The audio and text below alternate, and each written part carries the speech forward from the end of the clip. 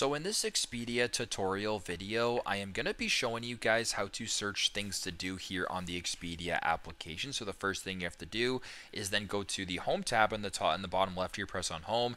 Then at the top where it says stays, flights, cars, etc., scroll to where it says things to do. In between cruises and packages, press on things to do right here.